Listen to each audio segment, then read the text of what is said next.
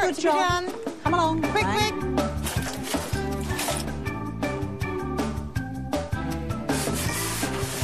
And while the team starts sweeping and scrubbing, Kim takes a shine to youngest son, Joey. Your mum's got some very nice silver. Joe, I'm going to work a miracle now. I'm going to clean it. Now, you mustn't do this with silver plate. It's got to be the real, genuine silver. I put some hot water just under a scoop. Now, I put in this bowl of aluminum foil. I dip that silver in, and I'm going to show you what happens.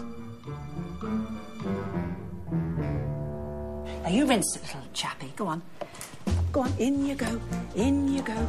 There's a good lad. There you go, young man. All right.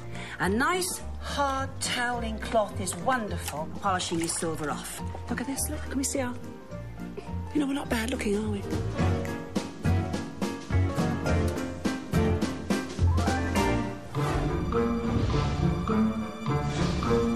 Now Aggie sinks her teeth into a potentially poisonous problem. Love your python, but he's not going to want to make friends with me, is he? No, he'll stay around my neck. Okay, that's fine. I'm glad to hear that. Earlier, I took a swab from the side of the tank here, and it shows that Spike is carrying salmonella.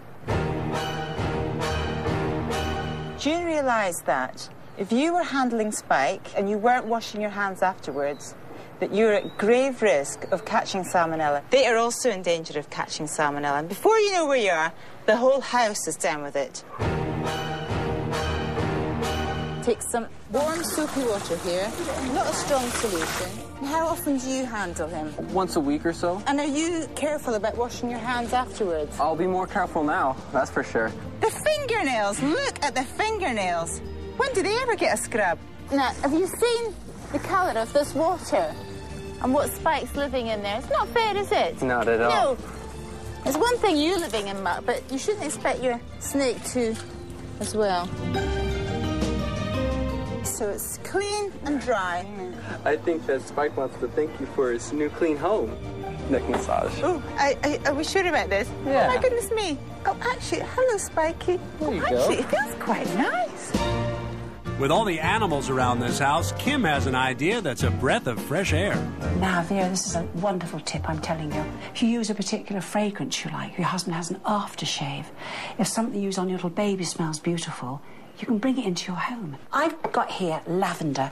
This is essential oil you buy at all the health food stores, you know. It's a very lovely smell. And lavender is known to sort of soothe you to sleep. And you put a bit round the light bulb. Every time you put that lamp on, the heat will bring that smell out into the room. You could be, your husband is aftershave, you're feeling a night of passion coming up there, passion. And so you put it on the bulb, you see. And as he comes in, the poor devil, not suspecting a thing, on it goes, and you get all funny with yourself. And you say, come along, dear. Or you put your perfume on, so you make him funny. There could be a sixth child on the way. No sixth child. And I will accept no responsibility for your passionate night. Just enjoy yourself. Send them to you. Before passion takes flight, the Bradford flock is sent out of their nest so that our team can take over for the big final clean. And just wait till the Bradfords see the results of Kim and Aggie's animal efforts.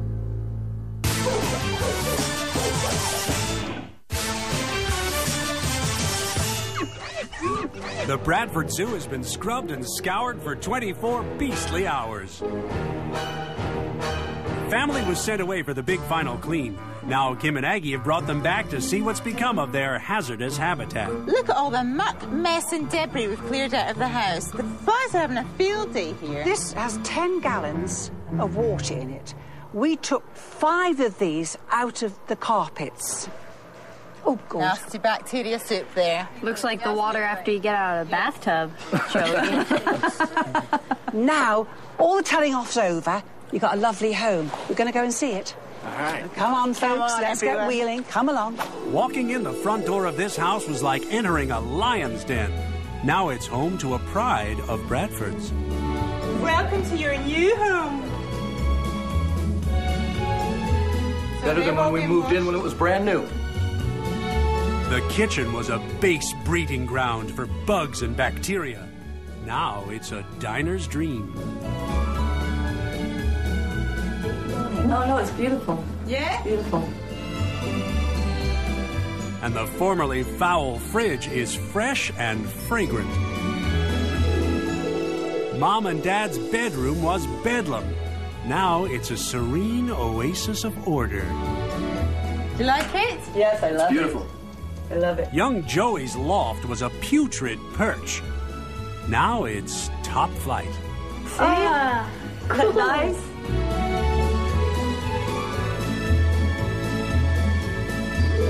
Okay, wake me up in 10 minutes. You going to have a little sleep? Can I kiss you goodnight? No. You tease me all the time.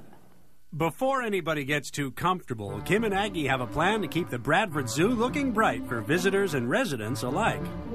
Now, everyone, we've done a lovely themed schedule for you.